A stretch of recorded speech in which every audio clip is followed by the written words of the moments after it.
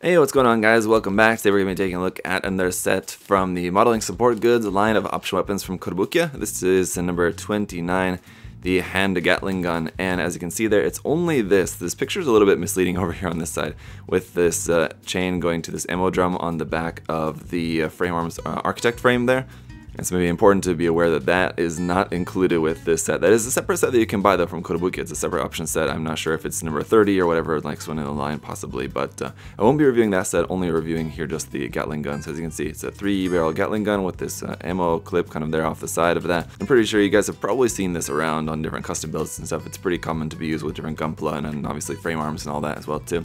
The list price for this one is only 500 yen, so not too bad, only gonna cost you about $5. Especially if you decide you need 2 of them, 1 in each hand, it's not too bad a price. And I believe, I'm not sure how well you're able to, well, okay, I don't think you can switch all the parts to the left or the right side, but what you can do is attach 2 of them on top of each other like that to make a pretty cool, like, double Gatling gun like that if you buy 2. So I guess maybe you could buy 4, make 2 of these sets and then 1 for the left and 1 for the right. That could be pretty cool, and I'm sure many people have done that before. You've probably seen it around. But anyway, here's the rest of your instructions on the back of that little card there on the inside. Just get it opened up here, and aside from that, we've got just our parts, which is just a couple of small runners here, not a lot in this case. It explains the small price tag, only 500 yen.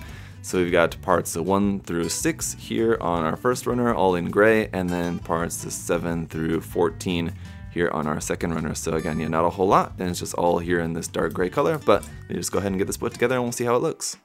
Alright, so for this one, it is going to be pretty simple in that basically everything you see here is everything that you get. Now there are some options that you can do with this, for example, having this secondary handle up there either omitted or on either the left or the right side. You could choose that. If you're going to have like a left-handed or right-handed unit, you can choose that, or again just completely omit that. Now if you have 2 of this kit, this is where you'll plug the second one onto each other. They just plug right into each other there like that, and then you could omit this handle and you have some other sort of connection piece or something for that, how you might want to connect that onto somewhere, or have this like up over the shoulder as like a turret kind of thing, something. Anyway, the handle itself is pretty cool in that you can rotate that around, and you can also change the angle of it, so that should be very easy to have this posed in whatever hand you might want, how you can change the angle of that. And of course the barrels do rotate, although not like automatically. You could add a tiny little motor in there, something could be kind of cool. There is a motorized one as well too. It's a larger one of the heavy weapons units from Kotobukiya that they do. There is a motorized Gatling gun, I believe, as well too. But basically, that's about it, and I gotta say, not necessarily all that large. I think the Gatling gun option set from Bandai is much larger, so if you wanted a really big one, that's probably the better way to go.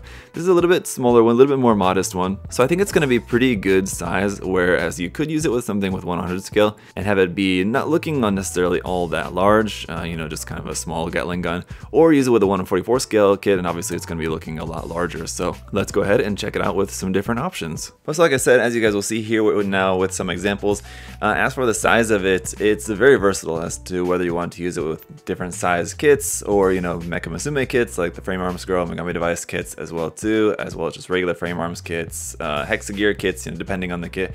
I don't know how well exactly it would be suited, you know, for the kit, but it could definitely be used with a number of different kits. And again, this is another one where I think it would definitely be worthwhile having multiples of this, where you could have 2 attached to each other, or 4 and have like 2 on each arm, do it like heavy arms custom style. That is definitely something that you could do with this set, with 4 of them, unfortunately. But, you know, at only 500 yen each, that's not too bad. Around 20 bucks for a set of quadruple Gatling guns is not too bad, and they certainly look impressive and add a lot to your kits. So if you wanted to do that kind of look, I think this is a good set to check out. So as always, guys, I hope this was a good resource for you if you're looking for this type of weapon. If you have any other further questions, of course, do feel free to leave those down below. But as always, guys, the link to US Gundam Store, where you guys can check out all the different Kotobukiya M.S.G option parts and weapons and things that we have in stock there. You guys can check that all out on the site. The link is in the video description, as well as the coupon code there, ZakuAurelius10. You guys can use that there on the site as well too.